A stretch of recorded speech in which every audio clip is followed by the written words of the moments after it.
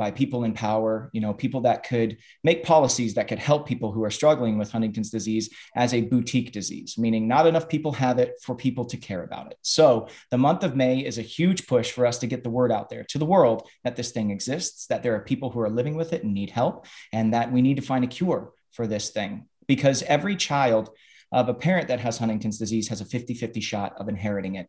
It is a genetic disease in nature, and we could end this thing. We could stop it from tearing families apart if we all come together and we work together and we raise money and we raise awareness. So I wanted to say thank you to everybody for being here for this wonderful cause tonight. We have a goal of trying to raise $15,000 tonight. Hopefully we can do it. And for everybody who donates $20 or more, not only will you be here with us for this reunion, you will also be able to join us for a fan exclusive question and answer session where we have collected a bunch of questions from you online, and we will be answering your burning questions live and kind of like a private Ginny and Georgia convention hall, kind of where we all answer all the questions that you have. So without further ado, let me introduce everybody that we have here with us tonight. We have Sarah Lampert, our show's creator. We have Deborah Fisher, our showrunner. The two of them work tirelessly day and night to give our characters everything that they say, everything that they do, and allow us actors to just be a part of something very special. We have our two fearless leaders on the acting side, Brianne and Tony. Hello. Hi. As well as the rest of the gang, we have Sarah Weisglass, who plays Maxine. We have Raymond L. Black, who plays Joe, which I know so many of you out there love. We have Jennifer Robertson, who plays Ellen. We have Felix Mallard, who plays Marcus, who I know so many of you want to climb through your window. And we have Diesel Lazzaraca, who of course is the cutest kid on Netflix, which is a question that I was asked repeatedly. How does it feel to be the cutest kid on Netflix, Diesel? So everybody out there loves you so much. Okay, so we are going to forge ahead. What I think I want to start with is the beginning. How did the show come together in your head, Sarah? What was the impetus behind creating this amazing show? Yes. So many things. I'm not muted, am I? Right. Okay, great. Yeah, so many things. I think ultimately Georgia is not based on my mom at all, but I have a lot of very strong women in my family, and that mother-daughter connection, I think, is one of the most interesting connections that two people can have. I think that Ginny and Georgia at its heart is a mother-daughter story, and that heart is the germ of the idea that born all of this. So that is great. Awesome. Just being funny and smart and weird and all that. So Deb and Sarah, this is for you together. As you went through plotting out the season, how did you come to realize that Tony and Austin's and Diesel's characters were going to jump on a motorcycle and take off to nowhere, and that was going to be your big cliffhanger? How did you end up on the end of the season? We heard of the season started, but how did it really come to that ending, that giant cliffhanger? You want to start? Sure. I mean, I'll start, jump in whenever you want.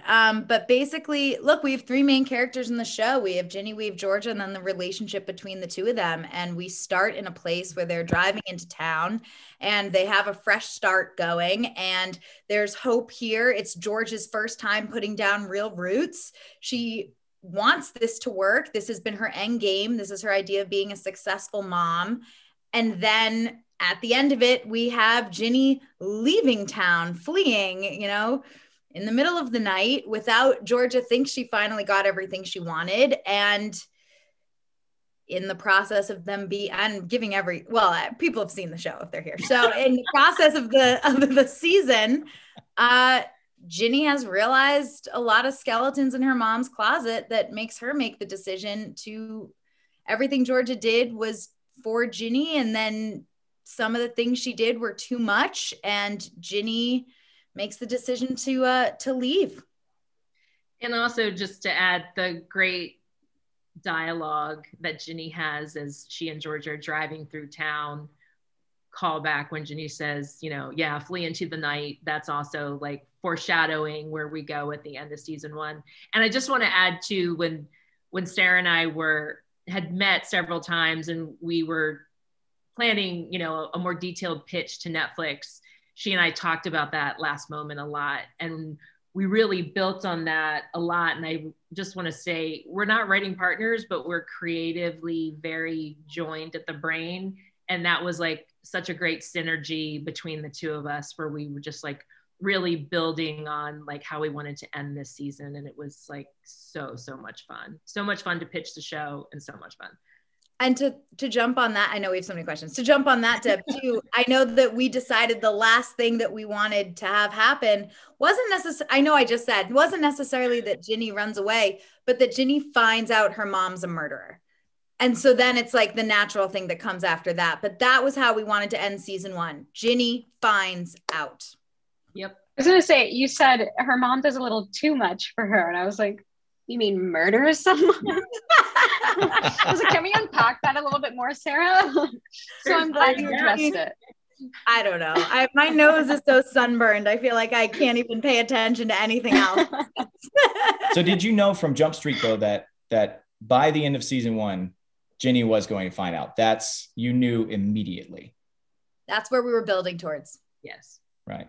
So when you went in, you pitched the show to Netflix. I think you said you had a certain number of seasons that you were willing to pitch. Are you willing to talk about how many seasons you pitched to Netflix, or do we want to keep that under wraps?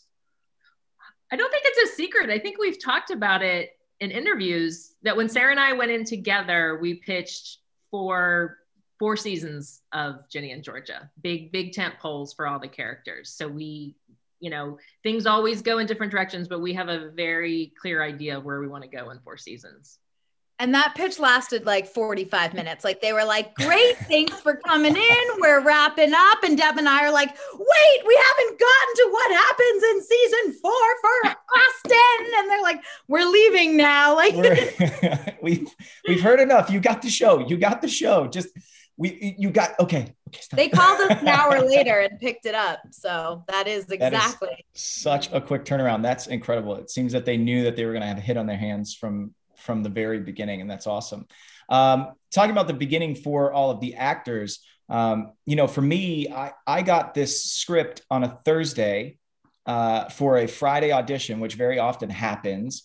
I was in the middle of doing a musical. Our lead actress, I was doing the last 5 years with Janelle Parrish, and she had to go away and do a Netflix film. And so she wasn't there for our closing weekend.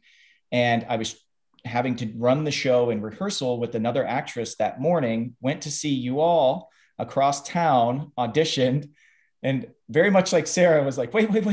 I was like, wait, did I do everything you guys need? I got to go, but I could do it again if you need to. And you're like, no, we're good. Go ahead.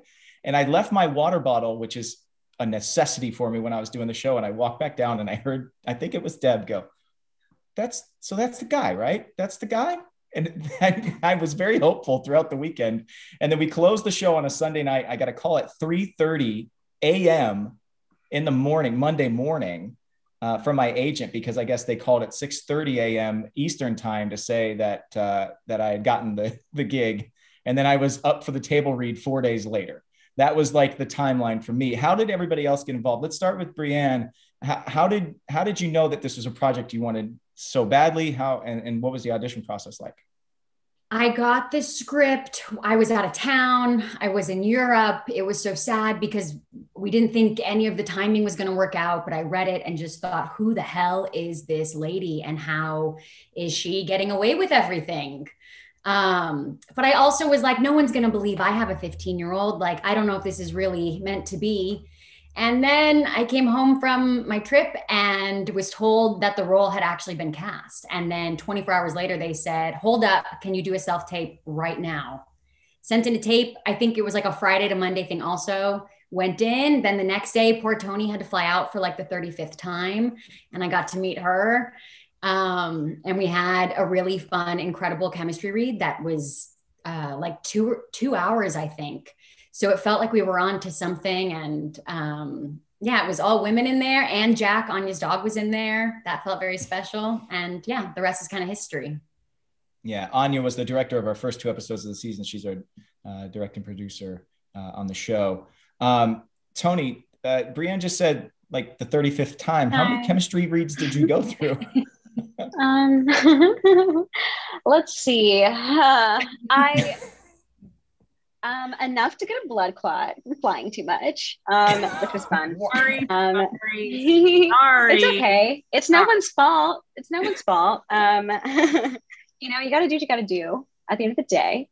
I basically, I think I flew out like 4 times, but it was like within a 3-week period. So I was on like a flight for 5 hours, like 4 different times, or maybe it was like 30 hours of flying in a span of like 3 weeks because I read with so many Georgias, and that's okay. You know, it's fine. You know, and then finally though, by the 4th time that they were like, hey, my manager was like, hey, they want you back in LA. And I was like, I just unpacked. I was like, are you joking? It was like, no, they're still looking for the right Georgia. I had probably read with like 25 actresses, and I was like, oh my goodness. I thought it was funny because like I think it was like July 4th was when I thought they had picked an actress, and we had like an earthquake in the middle of the table, in the middle of the chemistry read.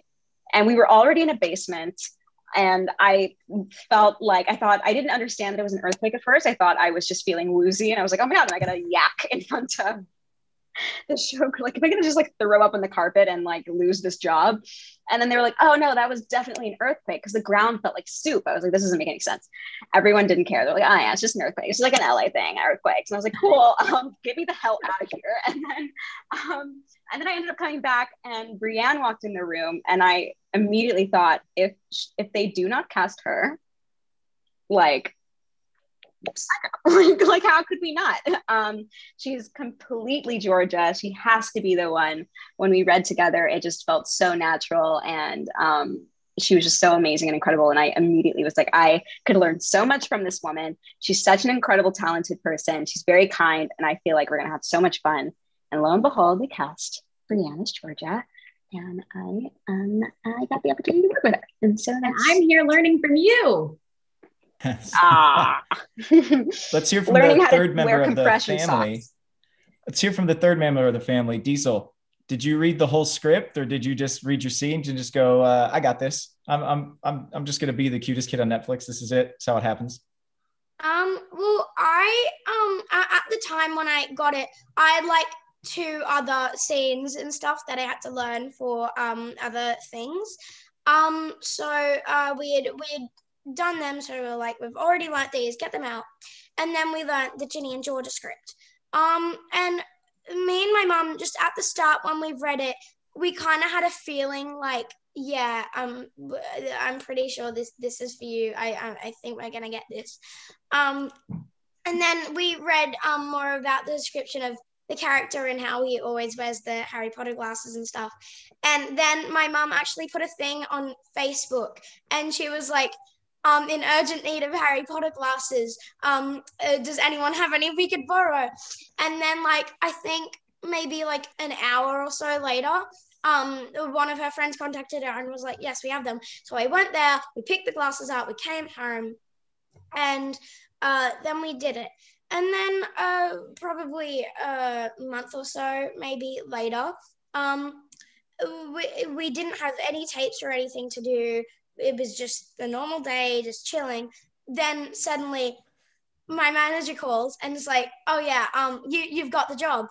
And I have this thing whenever I get a job, or like same with like finding out season 2 of Ginny and Georgia, I like kind of just go, and I like don't really react, but in my head I'm like, oh my God, Jesus. But yeah, that was how we did that tape and how it went for us. That's awesome. I love that you waited a month and then you were just chilling. And then what you made everybody in the audience do watching on YouTube when you froze was think that our stream was over all of a sudden. All right. Okay. Joe. Ray, what was your experience when you read the script and you took a look at this character? How did it come about for you? What were your thoughts when you read the script, and how did your audition process go? I hadn't seen a script. I just got my couple of sides, my couple scenes, and like, I don't know how your agents send you guys material, but they kind of always have this like character breakdown at the bottom of the email, like, hey, this is the project, all the specs on the projects, and then the character breakdown. And I looked at it and I thought like, this seems to me like it's probably going to be a white guy. When you're looking at something and you see the characters in your head, right? And I thought, shoot, this is going to be a white guy, and he's got a farm, he's got horses. They're never going to hire some wiry, lanky brown guy, but truly, like, my family were indentured laborers. It's not like we didn't grow up on farms and work with animals and do hard labor. And it's not like I haven't been working in kitchens for 7 or 8 years, bartending and cooking, expo, serving. It's not like the character was unfamiliar. I didn't even believe myself like that I was a match for it. Even though in so many ways I think I was. So I just thought, like, how was I going to make it? Something in the character description said something about granola Yoda. And I thought, okay, what am I going to make? I thought he would wear plaid and stuff like that. And I don't know. I just thought, like, I've been a Big Brother my whole life. And I've been unrequited in love before. And I just thought I gotta dial up those parts of myself and bring that. And hopefully they like that. So I played those parts, and luckily Did you think he would be a hockey fan, Ray? Oh, if it was me. Joe's a hockey fan? Of course. So is he a Maple Leafs fan? Yeah. Yeah. No, if I'm honest, he's probably a Boston fan, which I hate. I hate that he's a Boston fan. But yeah, he probably is. No, and then I just have to say, like, I even me looking at the sides thinking that it would be a white guy. I don't know if I ever thanked either of you, Sarah, Deb, for going a different way with it. And it's not like I'm not that character, or that people that came from my line were not that character. So thanks. Well, we are proud to have you. And I know Sarah and Deb probably are itching to talk about casting you, but I think something that the fans know is that representation on the show is very important. It comes in all forms. And speaking of representation of a lesser heard from, family out there, the Baker family across the street, the father figure is deaf. They all speak ASL, which is incredible. It's not something you see very often. The show takes chances and brings things to the fore that people don't think about every single day. So let's go to the matriarch of the Baker family. Yeah, Jen, acting all surprised. And yeah, I'm going to make chat wait. I know you all just want to hear Felix talk in that Australian voice, but he's going to talk last. So we're just going to do that today. Let's start with Jen. How did it go for you? I was finishing Schitt's Creek and panicking that I would never work again.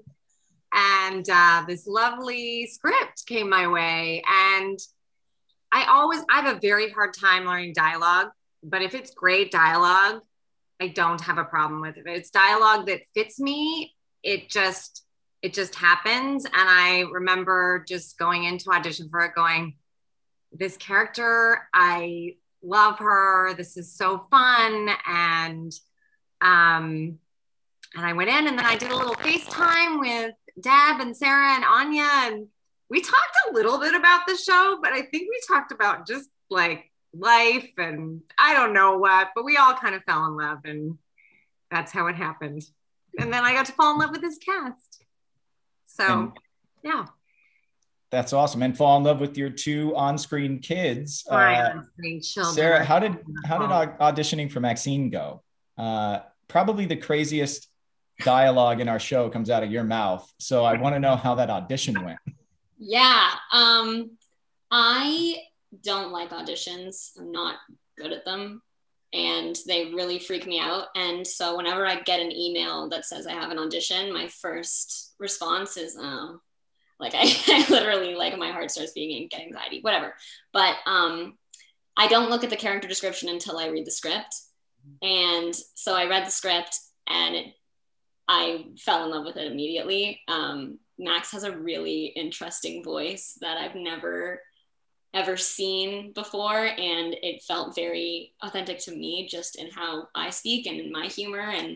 And then I looked at the breakdown and I saw that it was a female team, and I was like, oh my God, like I need this so bad. And I auditioned for it 7 times. They brought me back in again and again, and I did the same 5-6 page scene from the cafeteria in episode 1. And I did that, I think, 46 times in its entirety.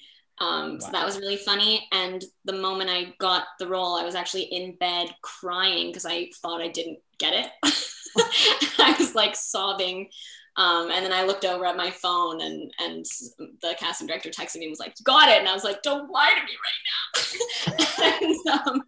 and that was my experience. And I'm still, since then, every day I've just been like, I don't think I actually have the words to explain how grateful I am and how proud I am that it's done this well. And I'm just very, very lucky to be part of it. So is that how you, I think that cafeteria scene, I think you posted like an IG live post or something of you lip syncing to the scene. You're like sitting behind a laptop and you're like saying. That was a TikTok, sir. Oh, sorry. I'm old. It was, that was the birthday scene, which is like another hilarious, cute scene. But the cafeteria scene was like the one where she's like showing Ginny around. She's like, these are my friends. And she just doesn't shut up. That was the scene. So it was like a full monologue. Do you think you say it in your sleep sometimes? Just mumble it. You wake up just saying the words. Yes, absolutely. That's awesome. All right, Felix. So how'd it go for you? Were you in LA? Were you in Australia? Where were you when you got this gig? And what about Marcus was attractive to you as an actor?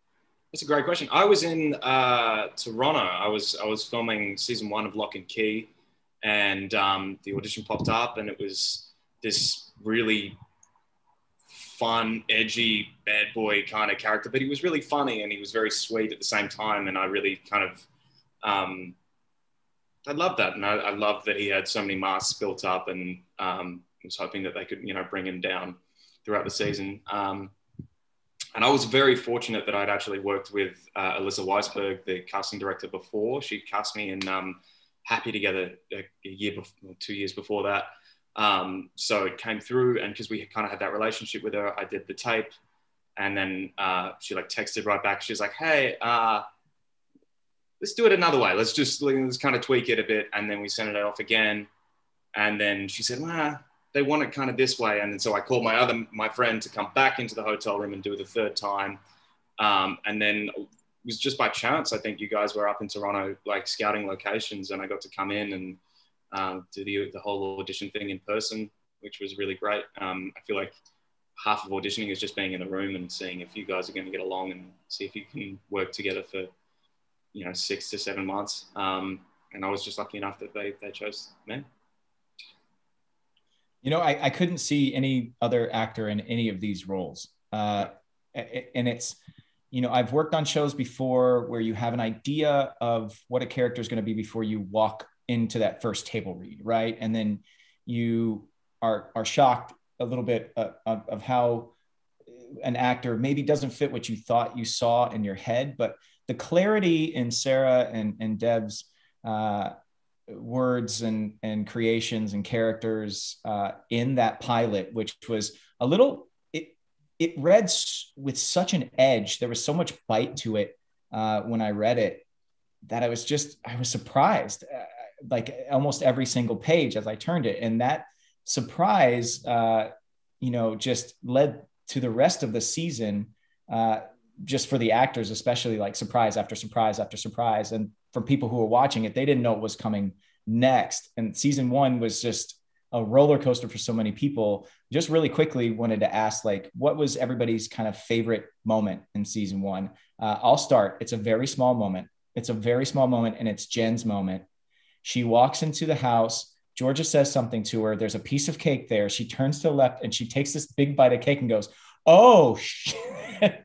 Like, it's like you're taking a bite of cake. And it was just like a very little moment. But it was just like exactly how I felt watching almost every episode, because I work in kind of a very small pocket of the show. I don't work with almost any of the kids. I work with Brienne. I work with Tony, one scene with Tony, like basically, or like two scenes with Tony, like basically, and a couple of scenes with Diesel, but not a lot with anybody else. So watching the show, I felt like an audience member. And Ellen's reaction in that moment was like my reaction almost every episode. So we'll start at the top. Sarah, did you have a favorite moment to watch on screen or to shoot? And then we'll just work our way down.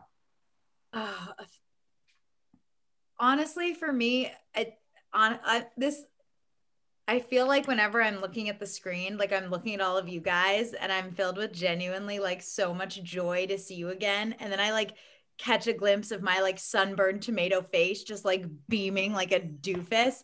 I mean, honestly, like I feel like that was my experience the whole show. It's like you write a pilot, like I was alone in my apartment. Like and then it's no longer me and Deb's show. Like once the actors get it, and you guys really like took these characters and just like, I feel like that's the most surreal thing is as a writer, it's just the words and you kind of see it in your head. And then like you guys came in and you breathed complete life into it.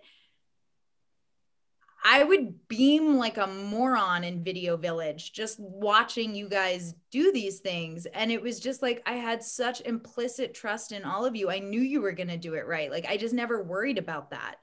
So I don't have one moment. I really don't have one moment. Now I'm going to cry. Goodbye. Just talk to someone else. Well, it's a good point that Sarah's making, though. It's like it's maybe for us in the creation of the show, it's not necessarily watching the show and having a favorite scene. It's also being on set or even offset, like a favorite moment that you had during season 1. Deb, did you have a moment? You're asking me to choose like between all my children, because I have like 500,000 moments that I love. Like, I mean, in every episode, like Sarah used to try to pin me down, like, which episode is your favorite? And I'd be like, no, I refuse. I can't, because there's so much. I've seen the show. Sarah and I have seen the show no less than 5,000 times through editing and the post process. And I still to this day laugh at different moments for all of you. Like I could pick 5 moments through all of you are in that I still laugh and cry. But I will say, I think now I can admit the pilot and episode 10 are very high up there as the bookends of the show for me, where it started and where we ended. So I'll pick episodes. I can't pick because literally I have so many moments, so many. And maybe I'll put on like Insta story. After. I'll let you cop out, but you can text me. Okay, thank you. Actually, I think like our favorite moment is eating an oversized slice of pizza after a night of karaoke. I think that's. That's a personal moment for you and I, like eating pizza the size of our face after karaoke. Yes, and I have a very big face, so it's like the whole screen. So yes. Brienne, what was if it's possible, can you pick a favorite This moment? is very hard. This is very difficult. I gave you guys these questions 2 days ago. I know. Look, a sequence that I could watch for the rest of my life is Maine coming down as Britney Spears. I could watch that forever on replay. Yes. I think watching Georgia and Ellen smoke weed brings me so much joy.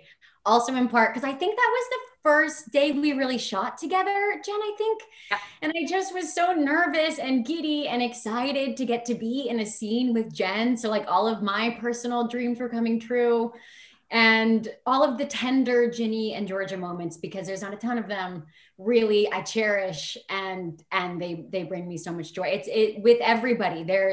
It's so hard, but also it's kind of what you were saying, Scott, that watching the show back is overwhelming because you're kind of watching it as an audience member for the scenes that that you weren't in. And then the scenes that you are in, shooting it, it's coming back to you. You remember what you were doing on that day, and you remember what went wrong and what went right. And it's a whole experience. So you kind of have to watch it a bunch, but it's the best. Yeah.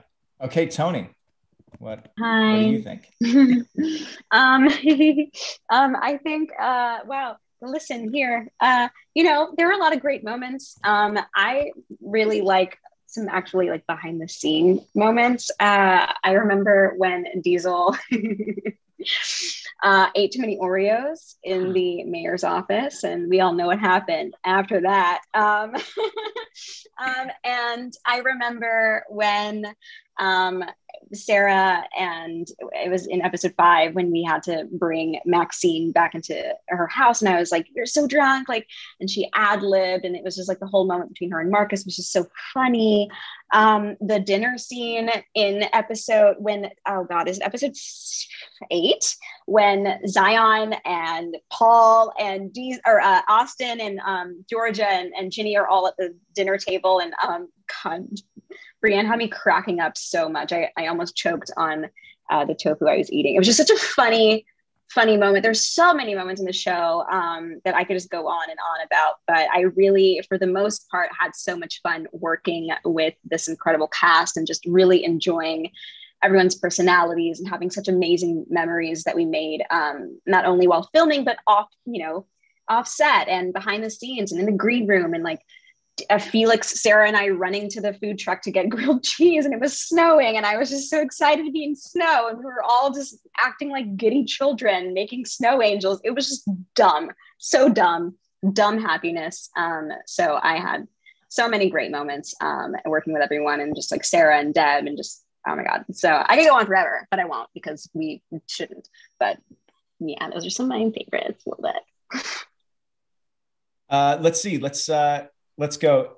Diesel, do you want to tell us what happened when you ate too many Oreos, or do we want to move on to a different favorite moment? Okay. But before I get to the actual question, it was no vomit. It was indigestion, and I just kind of like hiccuped it up in like a tissue and then threw it away. It was not a vomit. Okay. Now, thank you. My favorite moment is it was we were sitting in the inside set of Joe's Bloom Farm Cafe, and we were just waiting there talking, and then me and Sarah start talking about Frozen 2, and then we just start making up these really stupid and dumb dance moves for Into the Unknown. And yeah, I don't even know how to explain it. It was just so funny at the time. I think I even have a video of it. But yeah, that's my favorite moment of filming. Will you share that video with some of us so that we can see? That would be amazing. And also, Diesel, another favorite moment of mine is kicking the soccer ball around with you on the front lawn. That was, I had so much fun with you that day. It was incredible. Okay, let's see. Sarah. I have to say that moment was hilarious. I watched that video on my phone more times than I care to admit, because Diesel's laugh in it, like, it could fuel a spaceship. Like, it is so, I love his laugh. Yeah, there are too many moments, really.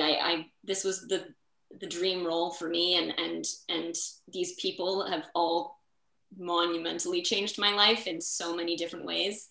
I do have to say that I have a special place in my heart for that scene where Tony's bringing me in drunk, or Ginny, whatever. It's all so blurred.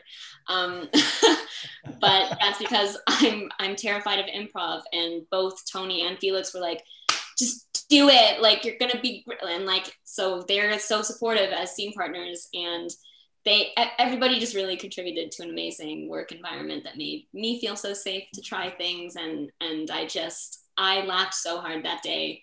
I laughed hard every day. That's like what's so great about this whole show, is like every day was an absolute dream. So I cannot pick a singular moment.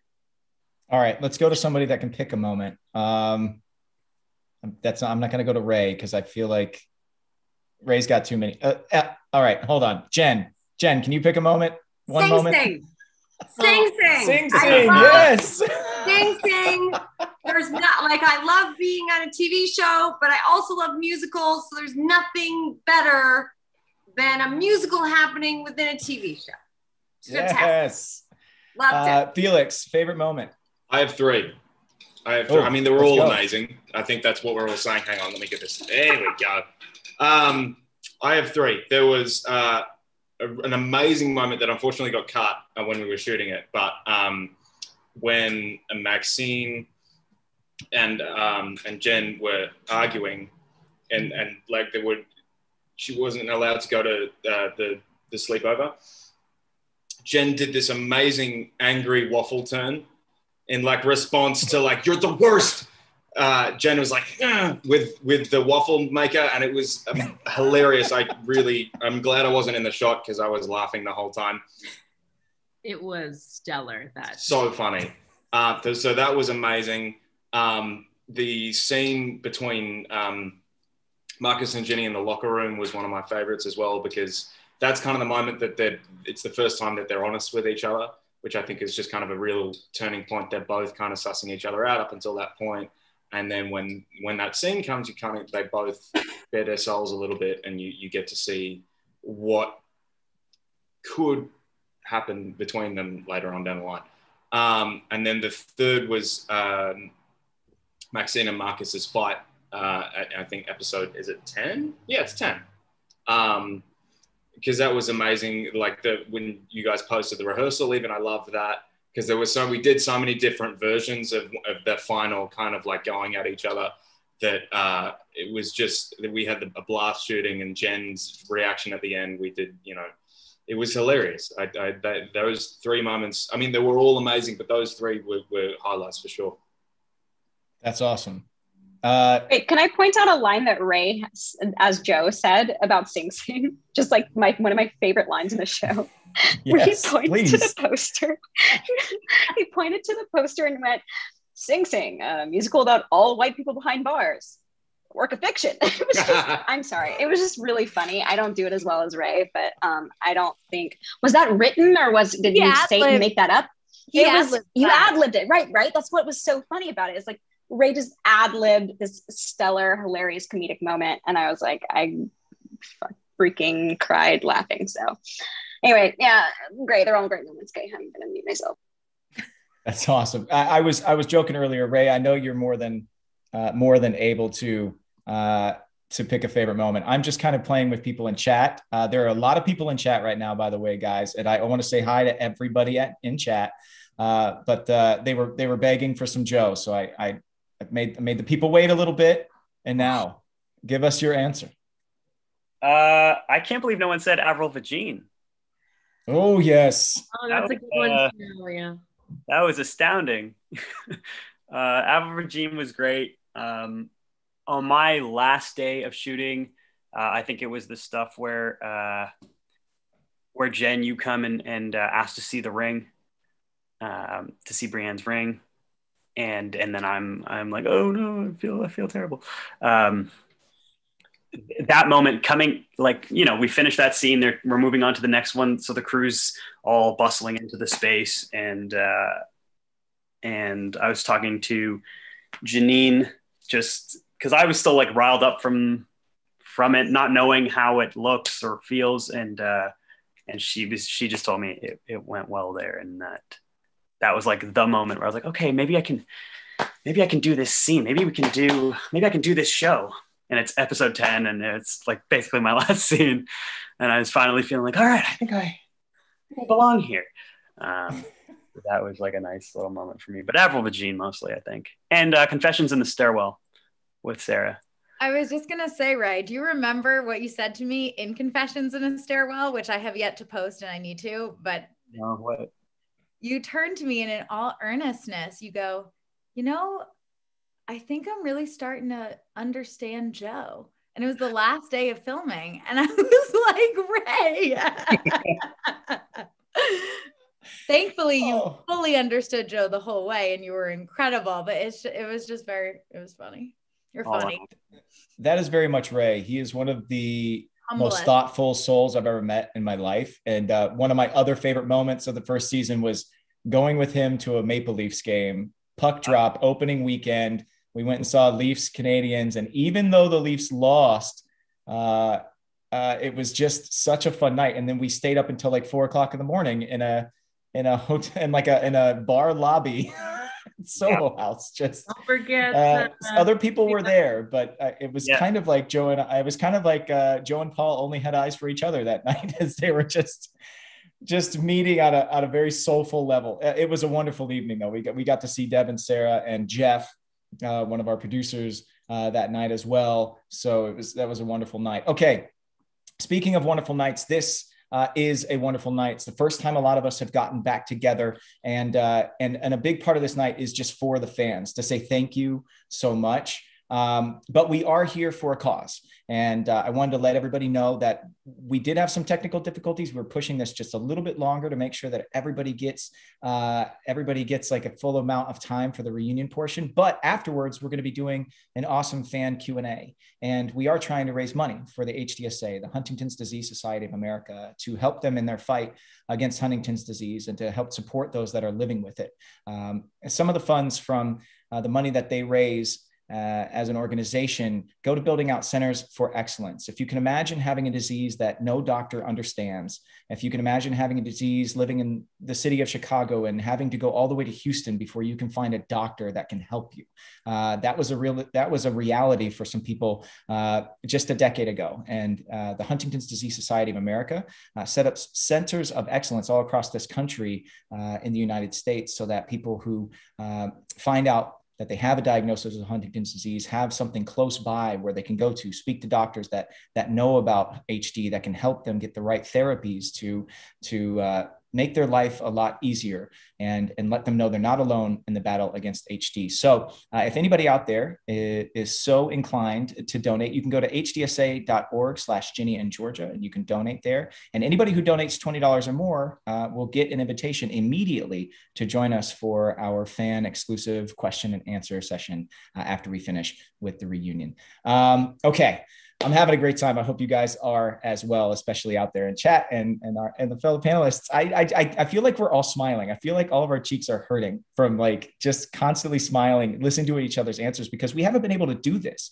The year of 2020, we didn't get to see each other at all, and instead waited and waited and waited for our show to come out. And when it finally did, we all consumed it, binged it, just like everybody else out there. I was wondering, in the year of 2020, what was everybody up to?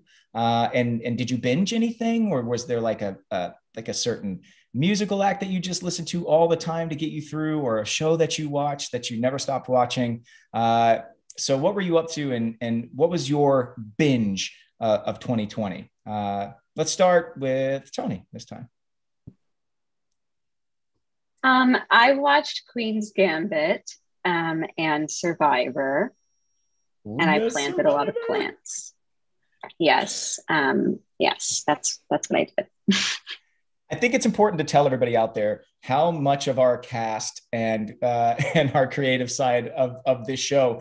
I'm a big Survivor fan, but a lot of people just found Survivor for the first time last year, and I am ecstatic because it means when we go back to shoot season 2, which we got season 2, and we're going to be going back big. I'm so happy. I can't wait. I don't know when we're going back, but we're going back. And when we do, we can get together and do like little Survivor watch parties. It's going to be insane. So that will be awesome. Okay. Let's see. Ray, anything you binged, and what did you do in 2020? Oh man. Like so many shows. I just finished BoJack Horseman, which was so good. At the beginning of 2020, we watched Kid Nation. I don't know if anybody's seen that show. Ooh. It was like a reality show, like a Survivor, but for children and completely ill-advised. They should not have made this show. It was beautiful, and it's torture. I think it's on YouTube even. You can just go watch it. So Kid Nation was great. Chernobyl. So, like I don't know. TV's always on. Yeah. The Office for the gotta be about 500th time. Jen, what did you watch over 2020, and what did you get up to? I watched everything. I also listened to every single podcast ever made, I think. I feel like I Brene Browned, I got vulnerable, I Smartlist and laughed my ass off. Smartlist, such a funny podcast. I read a few books and I homeschooled my child, but mostly I needed the New Age podcasts to get through the homeschooling stuff. Yeah, we all needed a little bit of help, I think, at some point or math another. got hard. Math got hard. And she's a grade 5. It's not looking good for me. You're gonna make it through. We will be there for you. I got lucky. My son is not starting kindergarten until this year, so I don't even have one of them in kindergarten yet. The other one's in preschool, so I didn't have to do the home education as of yet. But Felix, I know you've been working a lot, but have you been watching anything? And what were you up to in 2020? I've been watching so much. Look, I'm not going to name everything because we'll be here for hours. But I think a big binge was the Mindy Project. I think we watched all like 6 seasons in a week. I watched, I had a whole list and now they're all gone. BoJack again. The Office again. The Lady in the Dale was amazing. Alone. Do you guys know Alone? It's like Survivor, but like they get like survival specialists and they just drop them in the middle of Alaska and just they can bring like 6 things and they can choose what it is. And every single one of them goes, I'm going to be the one that survives alone. And then they like fall and trip on a rock on the first day. It's great. It's amazing. There's 6 seasons. And they don't know when somebody else is eliminated. So they're just literally out there alone. They're alone. They don't know. They could be 2 months past the other person that dropped out, and they don't come get. It's not until they tap out that the show is over. And they bring you out if you lose too much weight, like if it's unhealthy for you. And there are people who like want to stay, and it's kind of like the Kid Nation. It shouldn't be a thing, but it is, and I've been consuming it a lot. Diesel. Oh, sorry, Felix. Okay. I didn't have anything. By the way, it's fine. Diesel. I watched a lot of things when I came back from Ginny and Georgia because there was like so much things I already hadn't watched. So, when I came back, I had finished watching The Vampire Diaries because I had watched that while filming Ginny and Georgia. Then I started to watch Charmed on the fan, and then there was an episode I saw, and then I was like, oh my God, that's Scott. That's Scott. And I saw Scott in it, and then Mum called him and was like, okay, these are just so in the show. But I like freaked out, and I was like, oh my God, Mum, it's Scott. And I watched all 10 seasons of Friends in like a week. I was like obsessed with it. Yeah. And oh, what else did I watch? Well, I'm in the middle of watching because like episodes are coming out every week of a show called Legacies, and also what am I also watching now? Oh my god, I forgot. Someone put Diesel on the CW, please. Yes. I know. Yeah. He watches all the CW shows. You watch things that are scarier than I'll watch too. That's and I'd love, you know what, my wife is going to flip when I tell her that you binged all 10 seasons of Friends. That is her favorite show. We have to fall asleep to that every single night. She has to have it on in the background. She cannot fall asleep without Friends. Oh, Sarah's saying me too. Okay. Who hasn't? Deb, Brienne, Sarah, and Sarah, right? That's who we still need. Let's start with Deb. What have you been up to? 2020. What have you been watching? What have you been doing? Well, just for the fans, Sarah and I were editing and post-production the show till September of 2020. And then this is not a kiss ass for Netflix, but I binged after that The Queen's Gambit, all of The Crown, because I had never seen it, Bridgerton, and Emily in Paris. Like those were my like boom, boom, boom, boom, boom as soon as we like wrapped the show. And then our Friday night, there's like a Friday night like Friends sometime actors come in and join. We have like a mafia / werewolf type game over Zoom, which was great during the pandemic. Who has played in the Zoom Mafia werewolf thing? Let's see. The rest of y'all got to get on it. Come on. I've been too busy crying in my room all 2020. It's fine. Everyone is I don't trust any of you. Mafia. I hold a Brienne. grudge. Brienne, you were just on Bravo next week, so last week. I'm assuming you're on Watch What Happens Live, which I freaked out about because you and I watch a show every Monday Below Deck. But what that's our thing. What else have you been watching? What have you been up to since we wrapped the show? I did Queen's Gambit, WandaVision, Bridgerton. The Great, right when COVID hit, was amazing. So good. Great. We redid Breaking Bad and Friday Night Lights. Hey. And it's like the best feel-good show. It is one of my favorites. And I don't know why it's so fun. I don't know. I'm sure you guys feel this way. Watching people you've worked with, watching their other projects. I don't know. It's so fun and fulfilling. And we ate up every second of it. I had already seen it, but Matt hadn't. So we redid that. And I got a dog, redid the backyard, things of this sort, really. I had a big paint by numbers phase in the beginning of COVID. I did way too many, and people were forced to receive them as gifts. Yes. How many friends have you forced to hang on the wall? Like, do you walk if like you go to their house now? Or are you like, where's the art? Yeah, it's like people's grandmas. I gave it to them. Just felt like, they might like it. Really, I feel like they would like that though. I'm waiting. I'm anxiously waiting for mine to come. I have a spot for it. Okay. The Sarahs, both of you, what have you been watching? What have you been up to? I'll let you decide who goes first. Go, my beauty. Okay, I'll go. All I do is watch TV. It's literally my only hobby. So literally every show on Discovery, Bravo, Netflix, Hulu, Amazon. I mean, Survivor, obviously. Friends to fall asleep because that helps with my anxiety. The Office, Parks and Rec, Schitt's Creek. Definitely also Degrassi. I've watched literally every single Naked and Afraid XL. Literally all I do. Oh my God. I watched The Great on Hulu. I watched Normal People. That was a mistake for me to watch during the pandemic because it was so good, but like too good. Like I felt it. I wrote like an email to my ex-boyfriend. I got too involved in Normal People. I just watch every show. I should be done. I'm done. Sarah, your turn. My God, miss you a lot. Okay, well, the coolest thing about my 2020 was I graduated from university. Yeah. That was pretty cool. I was actually shooting the show during my first semester, so that was wild. But I finished it and I actually had to do like the whole Zoom lecture thing, which was really, really funny because it was just so awkward.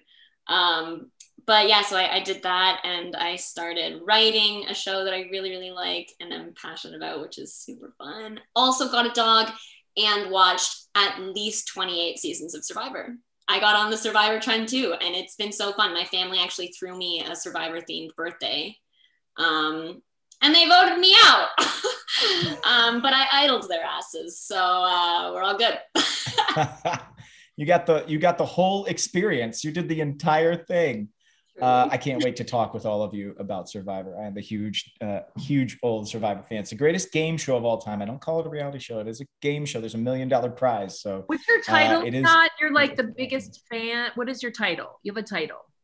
I don't have a title. I do have an idol that I was given by Jeff Probst because I went to Fiji to do all of the cast interviews for Game Changers, the season of Game Changers. At the time, I was on a CBS show called Scorpion, and they wanted to do a crossover between their scripted and their reality side. And they knew I was a big fan. So they flew me down. I get to interview Jeff Probst and he gave me an idol, but he said, this idol doesn't get you out of something. It gets you into something. So come back, give me the idol and you can be on Survivor whenever you want. And I've thought about taking him up on it many, many times, but I got to sleep on a beach. I got to sleep on a beach one night. I got to go to the first tribal council of that season. I got to go sit by the water well and listen to some of these secret conversations that happen. And yeah, it was pretty cool. I was at the marooning, and yeah, it was a dream come true. Speaking about dream come true, being a part of the show has been a dream come true for all of us. And Netflix takes their time to renew something. And I know that we all were, texting each other a little bit. We all had positive thoughts, thought we were coming back, we're hoping, but as the clock starts to tick down, you start to get a little bit worried, but season 2 happened. And I know that I speak for all of us when I say that we are so thrilled to continue these character stories, not only for the fans out there that are watching right now and hanging out with us on this wonderful evening for a great cause, but for ourselves as well. I think we've all fallen in love with our characters. We can't wait to learn more about them and see what's next. So I want to take a moment before we sign off to just say, let everybody say something to the fans, say thank you, and also where you were and how excited you were when you found out about season 2. Let's start with Ray.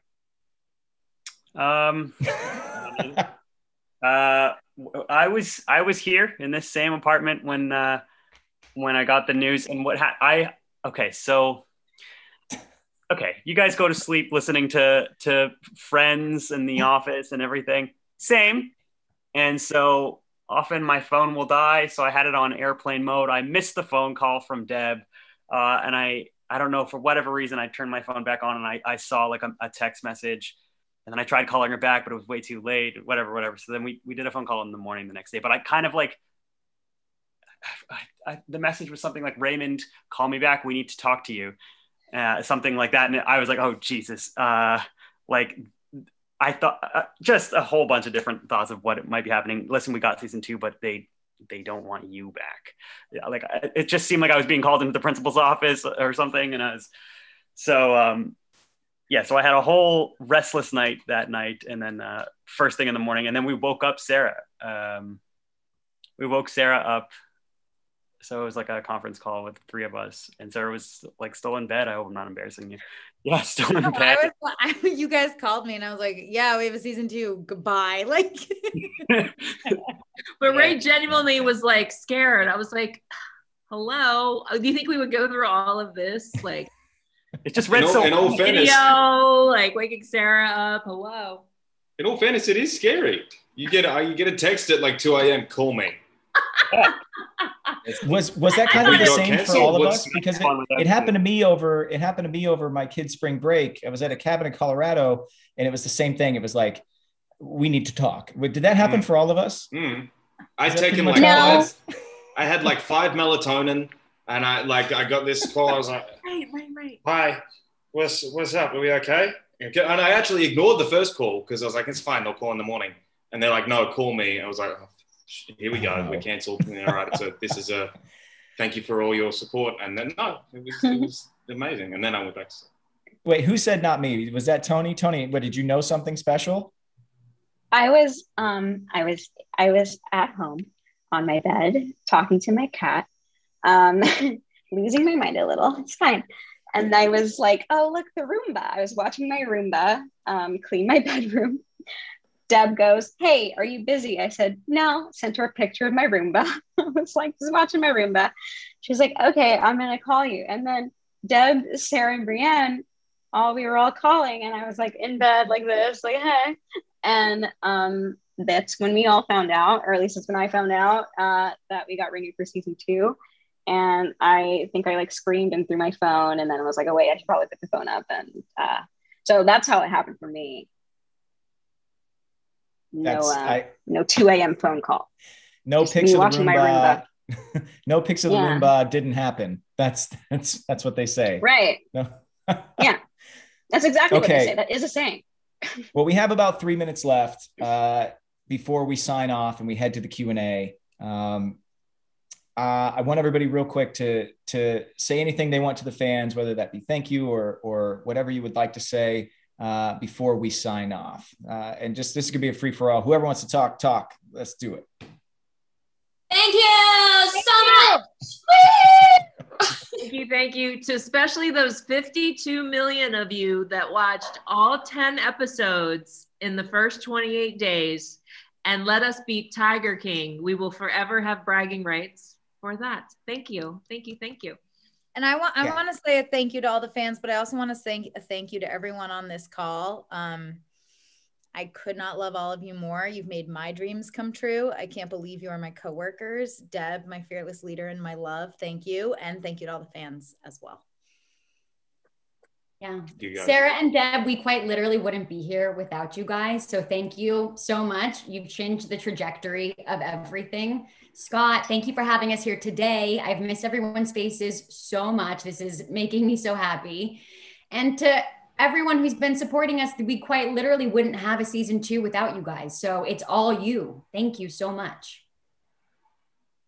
I just want to say thank you, Sarah and Deb, for choosing me for Austin.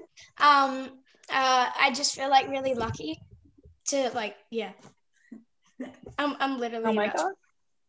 We feel really lucky to have you with us. I mean, it's you're an incredible kid. This whole cast, I think, Avril, what was the name, Ray? Avril. What was Avril Vagine? I mean, Dan Birney. I mean, every single actor that was cast on this show, everyone who can't be here with us tonight, it's just everybody was cast so perfectly. I've never seen a cast come together quite in the way that this one did. And I know I said it earlier, but I just feel so fortunate to be a part of a show where everybody up top trusts all of us to inhabit these characters. They give us amazing things to work with, and they allow us to bring these characters to life, and the right actors are in the right roles. It's just been an incredible journey. And I'm sure I speak for all of us when I say we cannot get back to work. And we cannot wait to get back to work and to share season 2 with everyone out there. So with that, I want to say thank you to the fans. I want to say thank you to everyone here on the panel. Thank you for giving your time. The motto of the HDSA is family is everything. Huntington's disease is a quintessential family disease. It's genetic in nature. And like I said earlier, every child of a parent with Huntington's has a 50-50 shot of inheriting it. And when you find yourself in the midst of a struggle against something like this, you have to reach out to more than just your nuclear family. You have to reach out to people that you feel close to out in the world to help you support. And I feel like the gang of Ginny and Georgia is a family. We went through it, not knowing how massive this show would be, but we all believed in it. That belief was infectious. It came from Sarah. It came from Deb. Brianne and Tony were every single day just leading us through and carrying so much on their shoulders as we went through that tough season to shoot. A lot of people were away from their homes, and we're all the way across continents or countries, and we're just forging something special out of an idea. And I couldn't think of a better group to do it with, and I couldn't think of a better group to ask to be here with me tonight to try and raise money for this incredible cause. You all are my family.